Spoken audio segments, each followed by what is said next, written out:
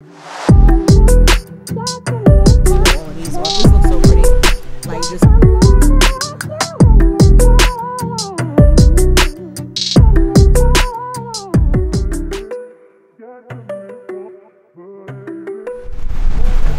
Good morning, y'all.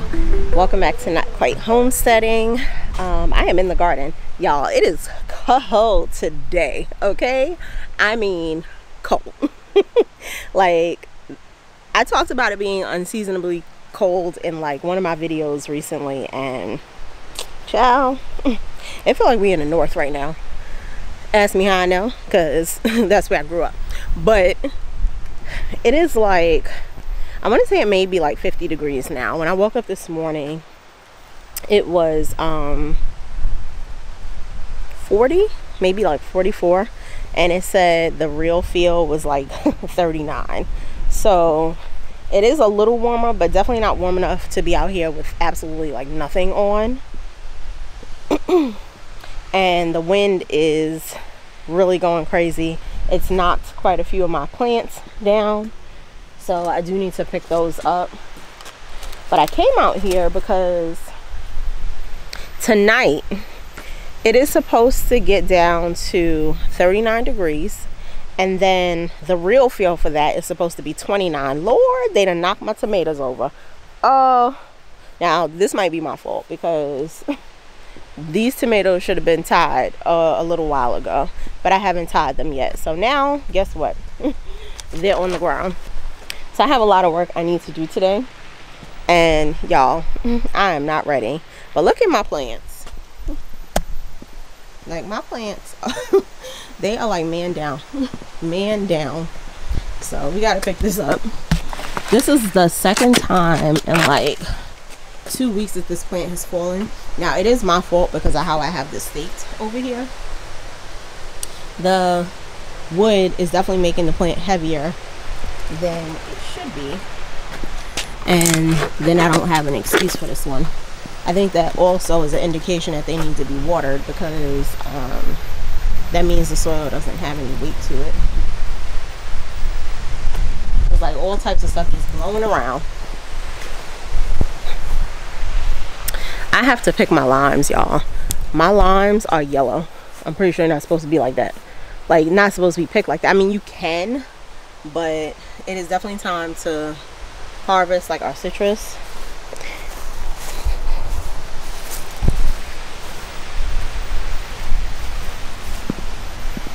Everything is looking good though. I'm telling you, these oh wow, is that what I think it is? That is not what I think it is. Not yet. I'm looking at the Brussels sprouts, and they have those little like leaves in the corner. Now I don't think that those are Brussels sprouts just yet, because Brussels sprouts for us are not supposed to sprout until the spring, which is why we plant them in the fall, to get to give the plant time to grow. But I'm seeing things that look like they may sprout earlier than it's supposed to, but that could just be wishful thinking too. The brassicas are looking really good. I watered last on Sunday. What is that? Is that a snail? I mean, I keep calling them snails, a slug. I don't know what that is, but it's stuck in there. I watered last on Sunday. I am inclined to water again today, because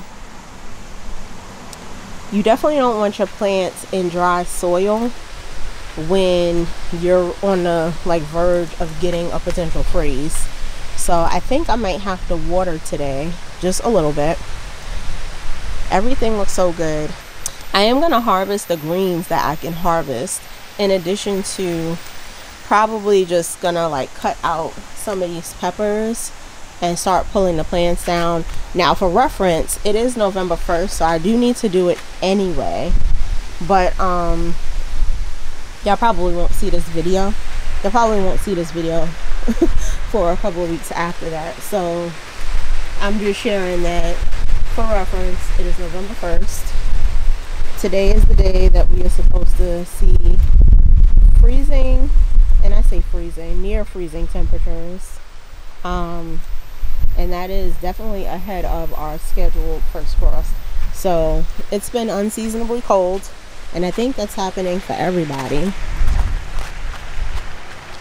which is kind of sucky, but I guess it is what it is. Y'all, look at my plants. They done threw my whole plant on the ground. This is the wind. So I have to do something about this today too. This is me not staking my plants like I was supposed to, because I have been just a little bit more free about what I'm gonna concern myself with and what I'm not.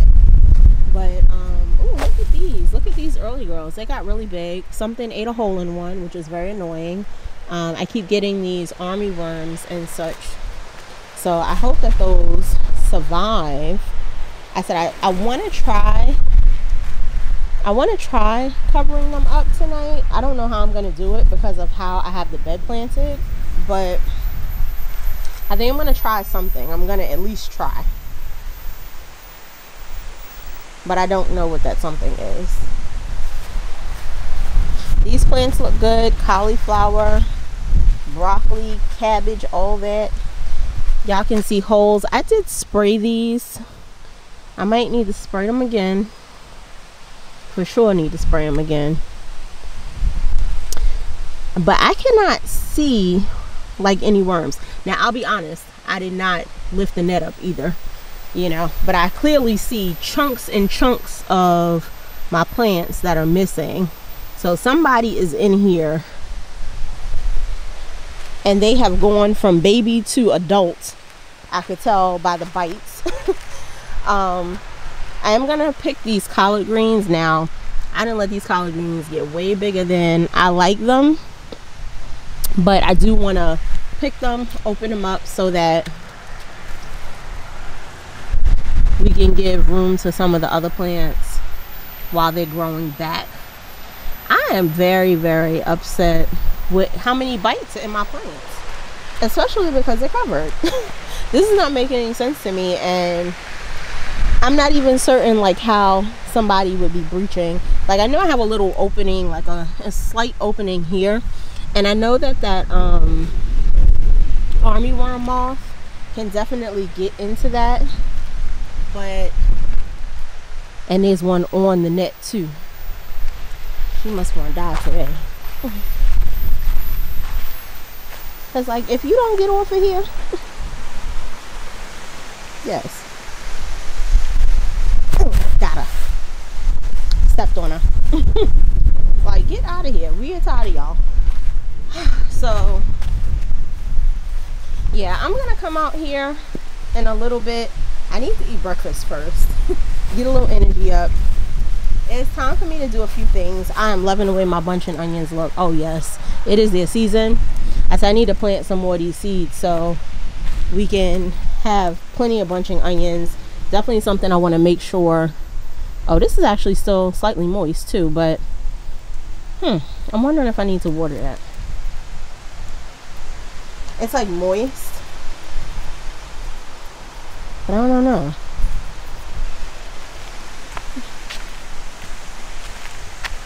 And then we got a cabbage that looks like it's starting to form a head here. So my thinking with this was, obviously by the time these got, like the Brussels sprouts got really big, the cabbage would be out of here. But it seems like the Brussels sprouts are on a mission to, I don't know, get to their height really quickly. So I was like, I hope that those don't impede each other from growing properly.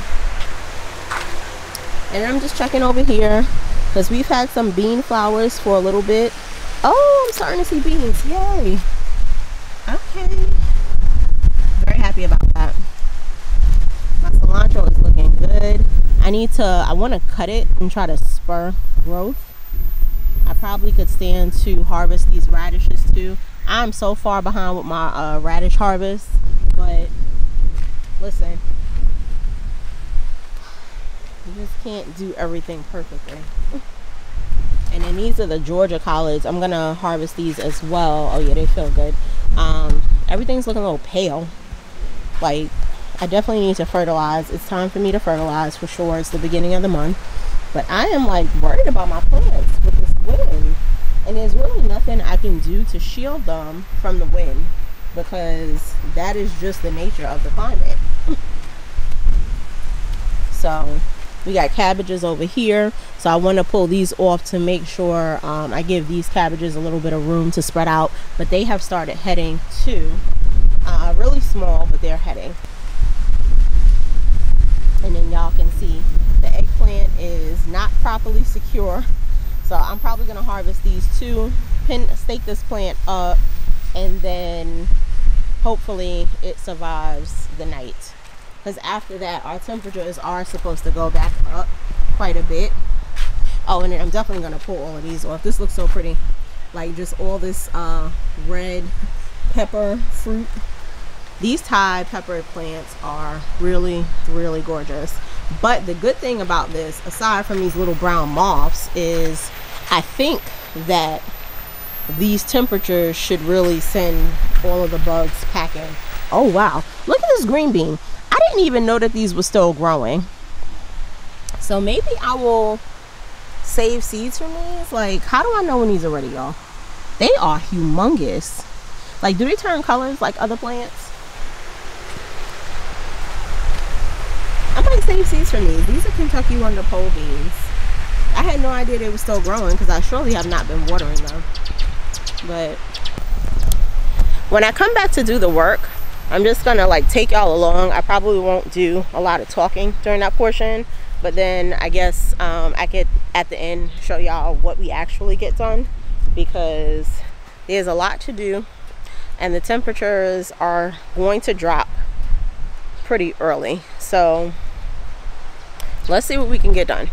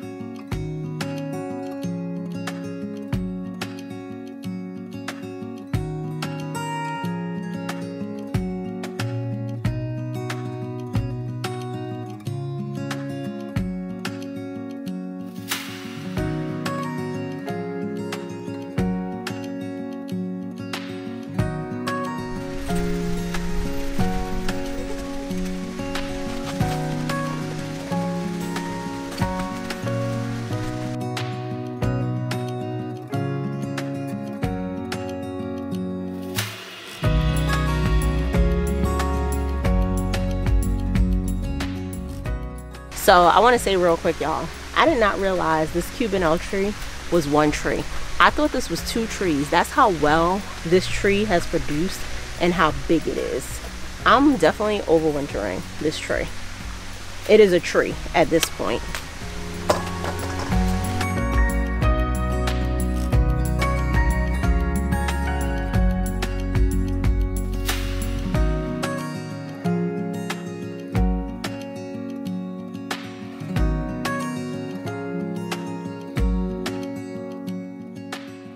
Look at how big this is. This is literally a tree on its own. I'm definitely keeping this. This is like an established plant, and I mean established. This plant got off to a good early start and it just took off. I could have swore this was two plants this whole time. This is insane.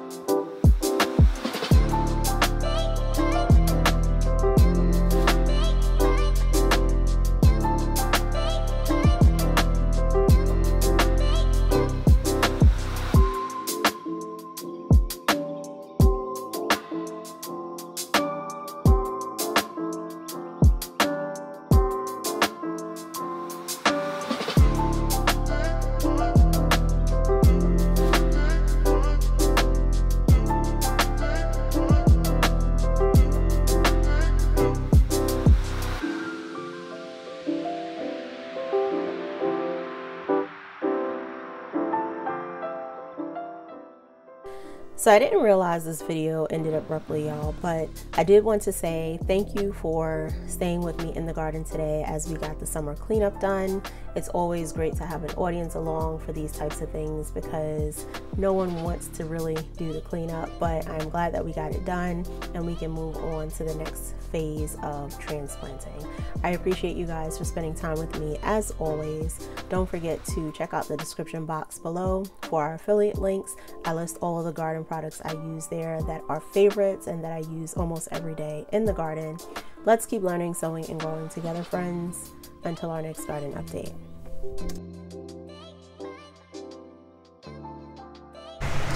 All right, y'all. So I decided that I was gonna overwinter some of my pepper plants. I did a Serrano, Cubanelle, and pardon the construction, I don't know what's going on. Cubanelle, I have Shishito. I did a green leader bell because y'all know the struggle I had with those this year starting seed. I did one of my ivory bells, and then I did 3 of my King Arthur bells. So we'll have a head start on some of the peppers that I enjoyed the most and that were pretty productive. And then the Shishito, I just wanted to see how that did in overwintering. I don't think this particular plant did as well as it could have, simply because I had so many plants around it. But I'm gonna see how it does next year. I'll try to put it somewhere where it has like a ton of free space to just kind of do its own thing. But yeah, that is what I decided to do. This was not in the plan. I thought about it. I wasn't really sold on the idea. More so because I didn't have anywhere to put them. And then because for us, like right now it's November, I would be planting peppers again in January. It's not really a long overwintering season for us. So I was trying to see if there was really like a benefit in doing it, but I guess I won't know unless I try. So that's what we're doing this year.